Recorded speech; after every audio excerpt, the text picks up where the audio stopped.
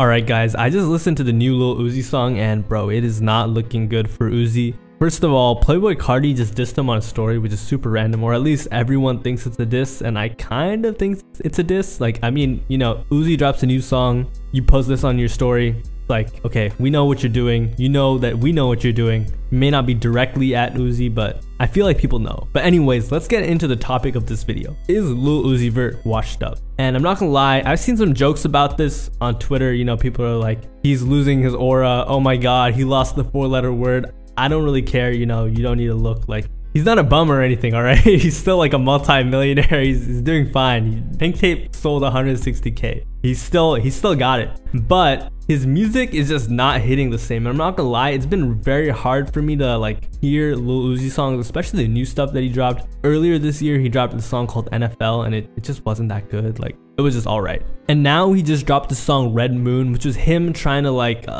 you know, tap in with the new, like, not the old, he was trying to tap in, not with the new, the old Love is Rage 2 sound, and he was trying to have like this emo rap sound to it, and everyone was just like, yeah, this is mid, this is mid, this isn't that good. And this has kind of been the theme for Uzi's music for a long time. People just haven't been wanting to tune in. It's been almost a day and his song hasn't even reached 1 million views, which is crazy. There are artists a lot smaller than him that do that, or that have a lot weaker fan bases that do that. Obviously, this was a surprise drop. I get it. But Lil Uzi is like he's one of those artists that you ask any young kid who listens to rap and they all love Lil Uzi. No one dislikes Lil Uzi. Find me someone that dislikes Lil Uzi, they're probably like some psycho stan of some other rapper, just like weird. Like, you can't really hate Lil Uzi. He hasn't really done anything, or maybe they're very Christian. I don't know. Lil Uzi is very loved by people, so the reason why people aren't tuning into the new music isn't because they don't like him. It's purely because the music isn't that good, and Red Moon wasn't that good.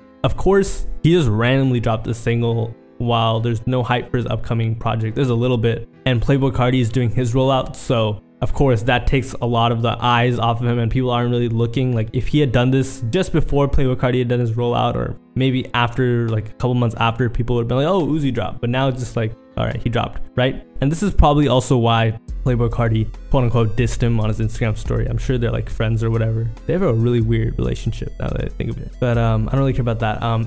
The thing that's kind of sad about this Lil Uzi fall off, or whatever you want to call it, just his music slowly declining, because I wouldn't really say he's fallen off. Pink Tape was just a step down from Eternal Take. It wasn't that good. There were some good songs, but there was a lot of like songs that I thought were really bad, and it's like, why would you put them on this album? It didn't have any direction, or like, it just didn't feel like a cohesive album. And the whole idea of Pink Tape, like, I thought Pink would be like, I thought it would be like really fun Lil Uzi, kind of like how that song Pluto to Mars sounded like, or some other song, but it was like a half rock, half Uzi type rap album. Just wasn't really my thing, and wasn't most people's things. And most of Uzi's songs recently have just been like whatever. He's not able to find out what he doesn't really know what he's gonna do. There's this clip with him and DJ Academics. I will play it for you right after this. Because I don't think you would want to answer shit. It's pointless to. It's pointless to answer, bro. Bro, I've been selling records, right? And it's not about that either. But I'm just talking about, I've been selling records without anyone knowing anything about me. Where he speaks on how tough it is for him to make new music. And he said he's in the studio every day just grinding, trying for his fans, but he's not able to. And I'm not gonna lie, the reason why this hurts is because like Lil Uzi was one of those rappers we all listened to when, at least I did when I was young. He was one of the first rappers that was like, oh, this dude's hard. Like, even though I'm pretty sure I found out about him when XO Tour Life dropped. I was like 12 when XO Tour Life dropped. It's been like 11 or 12, something like that. It's been like 7 or 8 years. And now it's like, damn, this guy, like, I've really seen, and he's had a long career. I've really seen him like burst to the top of the scene and like stay there for a while. And now he's slowly going down, and just like, I guess there's gonna be like a new generation of rappers that do this. I don't know where they're at. Like, the ones that are supposed to be there, like Osama Sun stuff, they're just too inspired by Carti and Uzi. It doesn't make sense. But you know, like, Lil Uzi falling off just kind of like strikes a chord in me. I don't know, it's just weird. It's just weird seeing him fall off and stuff. By the way, he hasn't really fallen off. He could drop another album like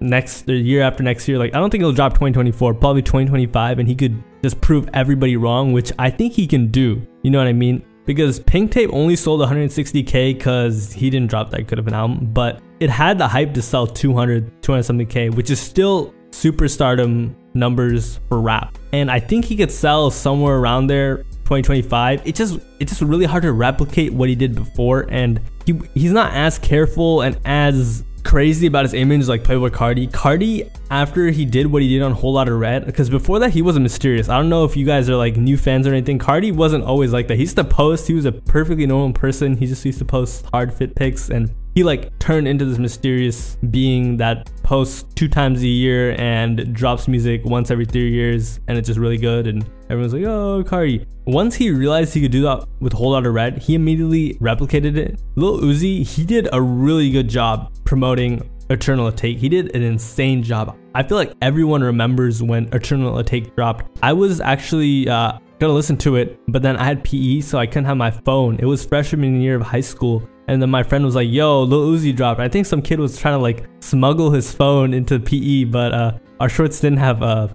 pockets in them. So, and then afterwards I listened to it and I was like, oh, that's all right, it's pretty good. And then, you know, it was just like a moment. Everyone was like, yo, Eternal Atake, this is so big. And then we hit quarantine, and then he couldn't tour it, but it just became very memorable. I don't know if quarantine helped it or hurt it, but everyone just remembers that album. Pink Tape, it's already been forgotten, and everyone has already agreed that it's just not that great. Ever since then, Lil Uzi's music just hasn't been hitting, and it's not like he's not capable of making good music, but I'm talking about the stuff he's been dropping. He just doesn't know what to drop or what direction to take his music in. For example, the song NFL he dropped was like on a Yeet type beat, and it was like very happy, and it had like a I don't even know how to replicate the flow. It wasn't like super catchy or anything. It's not something you listen to more than like once. I think I listened to half the song. I was like, all right, this isn't really like that good. Same thing with Red Moon. I actually listened to it a couple more times because people were reposting on Twitter saying, oh my god, I'm so excited for Love is Rage 3. No, you're not. That song is not that good. And I'm saying this as a big Uzi fan.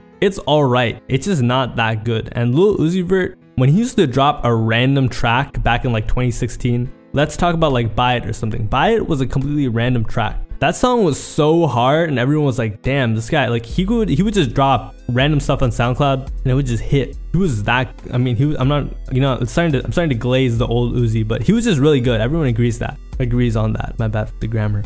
So to kind of like end off this video, is Lil Uzi washed? Not yet, but he's like washing up to the shore.